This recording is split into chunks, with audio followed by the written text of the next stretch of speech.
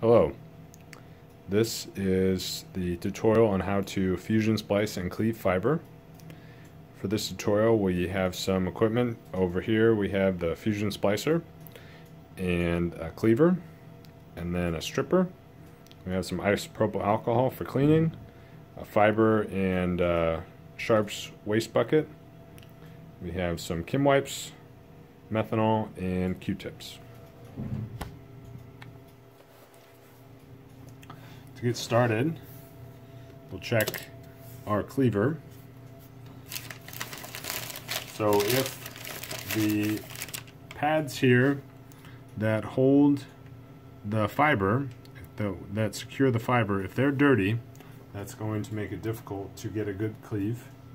So if you take your Q-tip with some isopropyl alcohol, then you can swab the pads, clean them,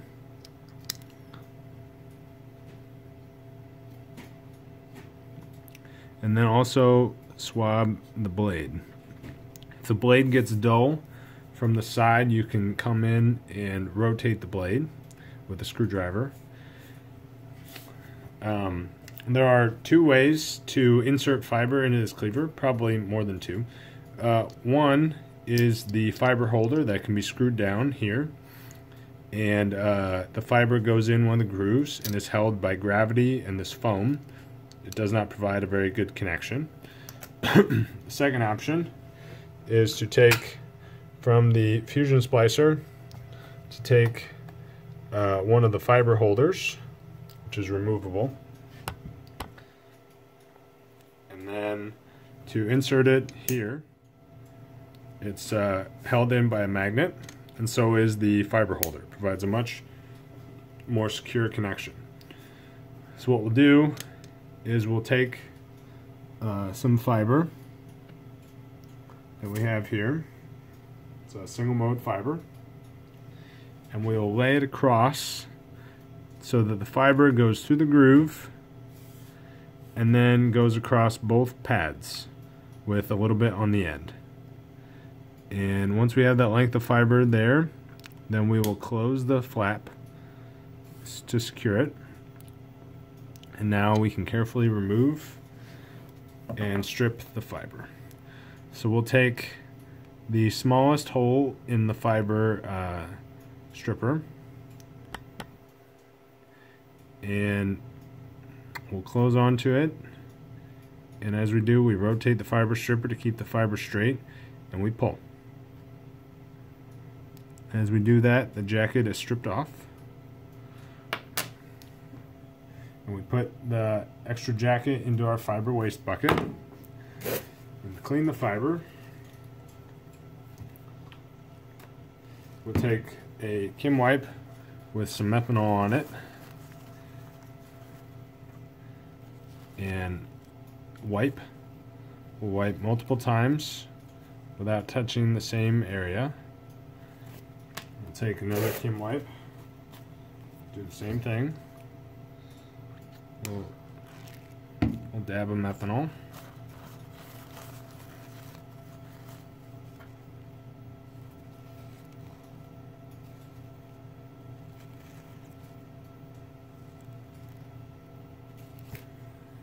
Okay, now we will insert this back into the cleaver, and we'll close the cleaver, and then we'll do the button to cleave. And if it does not cleave the first time, you can do it again.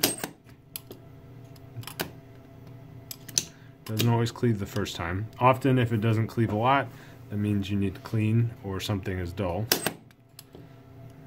So this time it did cleave, so we can remove the fiber from the cleaver, and we'll need to remove the extra fiber. So that needs to be out of the way off the pads the next time that we cleave. So there's supposed to be a fiber waste bucket here that the fiber gets pushed into. So now we'll insert this without letting the fiber tip touch anything. We'll put it into the cleaver. So there's a post here, right there, where that post goes in a hole and the holder is secured by a magnet. So we'll, starting from the back end, lower it into the post, and then lower it into the V-groove in the purple area of the fusion splicer. You can see the fiber tip right there between the arc, or the electrodes. Okay, so now we will check the quality of our splice. So you can see it is very straight and there is no debris. If the cleave is at an angle, or you see any debris or glass shards on the front, that will not make for a good fusion splice. We can check the Y projection this way, also looks quite clean. So this is ready to move on. So now we will repeat the same task for the other fiber. First, by removing the other fiber holder and inserting it into the cleaver.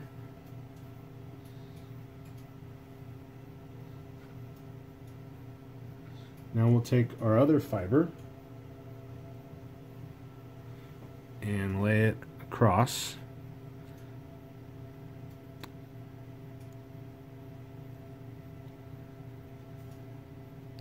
Being careful to put it in the V groove and lower the clasp on.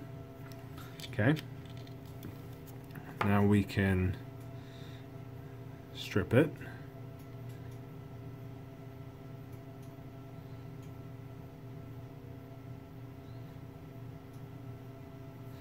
Okay.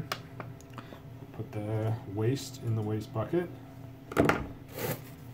Take a Kim wipe and some methanol and clean the stripped fiber of debris.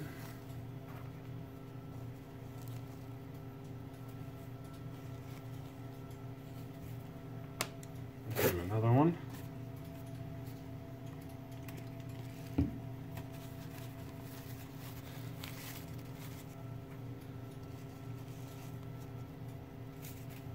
Alright, and we will insert into the cleaver.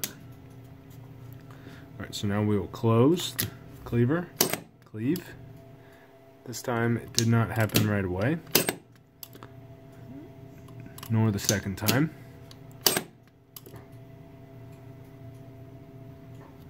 Nor the third time.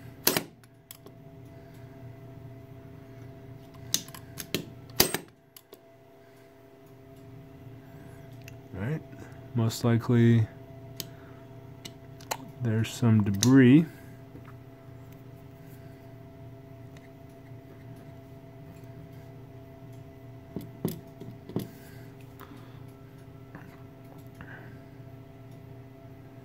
Or we are not held in correctly. Looks fine.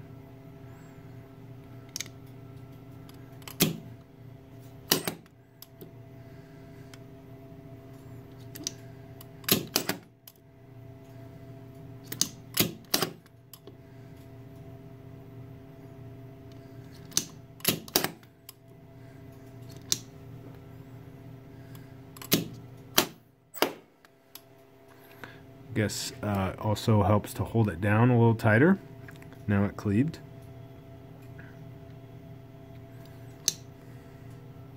Alright, so we'll leave removing the fiber for later. We want to protect this cleaved fiber. So what I did there on that last one is I pushed harder on the top, which secured the fiber down more, and that allowed, when the blade went across the fiber, it was able to score it instead of moving under it. Okay. So now we take the fiber, we position this hole over the post,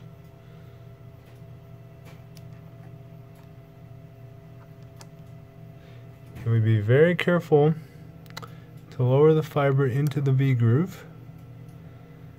Alright, now that we're secured, both fibers are secured, we can close and examine.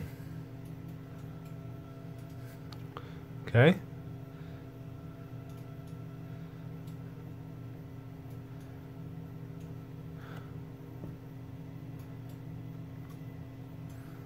Okay, so you want to look for angle, again, any angle on the cleave for both projections, X and Y. And then you also want to look for any debris. There's also, this looks very clean. So we will go ahead and press go. When you're switching between projections, you want to make sure not to hit this button, because this will do an arc check, which will, without moving the fibers together, it will run an arc which will melt the tips of the fibers and you will have to recleave. So do not touch that. Alright, so now we're ready to hit green for go. It aligns them,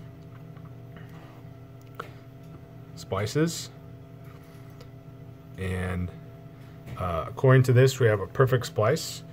Now that number is estimated on the picture, so for also it's estimated off of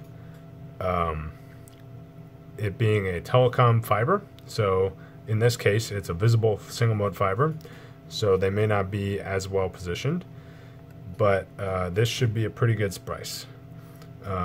If you want to really know what the insertion loss is of this splice, you will need to characterize it yourself. Alright, so that is how you cleave fiber and fusion splice. Thanks for watching. Have a good day.